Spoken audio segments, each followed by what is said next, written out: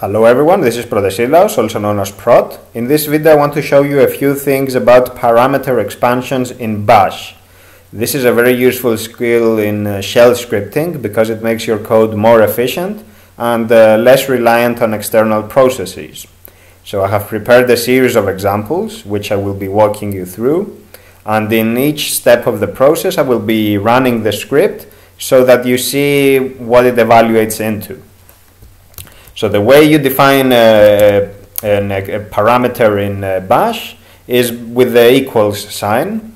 So what is to the left of the equals sign is the key of the parameter, or its name, its label, and what is to the right is its value. So the command here, echo name, means that print the value of the parameter called name. So I will run the script here. And indeed it prints just the value, which is my name in all lowercase letters.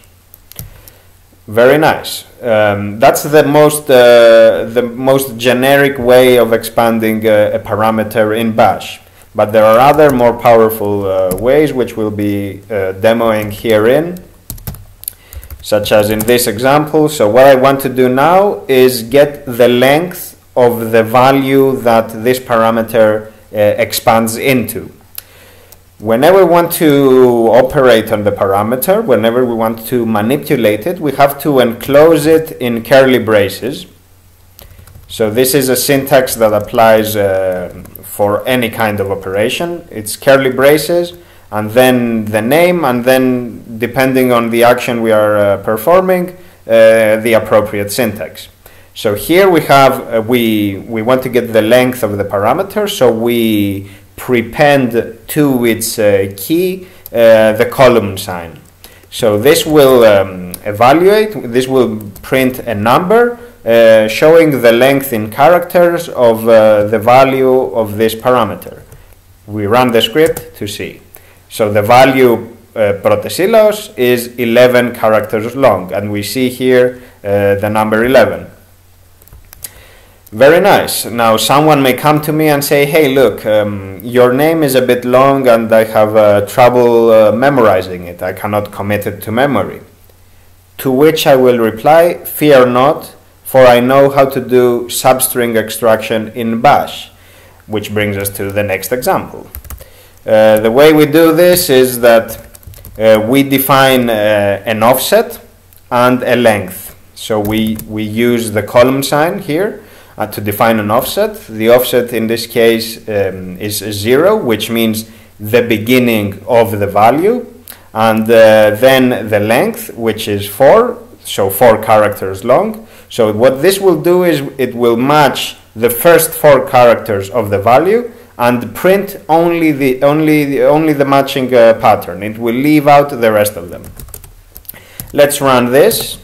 And indeed, we have the first 4 letters, which is my nickname, Prot. So this makes it easier for people to memorize, all thanks to Bash. Next up, we have here in this example, we have a way of capitalizing the first match. And we will see this. By the way, when we use a single marker, such as with this one here, it means the first of whatever it is you are operating on. Whereas a double marker, so two signs, whatever signs, means all occurrences of. So if I run this now, I am expecting the first letter of the default value to be a majuscule, to be a capital letter, capital case, uppercase. And this is indeed the case, so it's Protesilaos with a P capital. And as I said, when it's a double sign, a double marker, so this here, when it's like this, it means all instances of, all matches. So this should capitalize the whole value. And it did exactly that. Very nice. This concludes my first example. Let's move on to the next one. Here I have defined a parameter with my name in all capital uppercase letters, And what I want to do now is the reverse of what I did before, is convert into lowercase the first instance of the value. So this is done with the comma. So a single comma means the first of, and turn that into lowercase. So it does exactly that, and of course 2 commas applies to the full length of the value, and it did exactly that. Some more features now. Let's see what we have here. Here we can unset the name, so this means that what we did before is rendered void, so the parameter name no longer exists. So if we do echo name, it should return nothing whatsoever. I will run this so that you can see, and then I will explain the rest of the examples. So we see here an empty line here. This is exactly because the parameter name has been unset. It is null, so there is nothing to print. In which case we can define a default. So we do this by using the column sign and then a hyphen, and then the value we want to use as the default value in those cases where the parameter is unset or null. So the default will only be used when this does not exist. And then I use 2 examples here. One is with a string, so I have written a word which is my name, and then with another parameter. So this is an environment variable, so user is an environment variable which corresponds to the username that I'm currently running this session in. So let's see what we have with this. Indeed, here we have the default value, which is the string I passed to it, and here we have the parameter that I passed to it as a default. Very nice. Of course, this is a very powerful feature once you get to implement it in a real-world example, because you can have a condition which evaluates into something, and this sets a specific parameter, and this parameter manipulates other parameters, and then depending on the conditions you have the appropriate behavior. Very nice, very powerful. And I'm only scratching the surface here, right? Because I am also still learning this. It's fairly new to me as well. So on to the next example, the third and last example. Here I have defined the parameter called the freedom, and this is a string which reads GNU not Unix, semicolon GNU plus Linux. And what I want to do here is I want to do a pattern match and replace it with a string. So if you see here, so a pattern match is actually it's a substitution. It's denoted with the / So a single / means the first of, whereas 2 / mean every instance of, as was the case with the previous examples. So here I say match the pattern GNU, so in this case the word GNU, and replace it with the string GNU. Let me run this to see exactly what is going on. So indeed it replaces the first instance with the string that we passed to it, but the second instance remains intact. It has not been manipulated, it has not been touched, which is exactly what we were expecting. Whereas here I have a double /, so this my expectation is that every instance of GNU should be converted into GNU.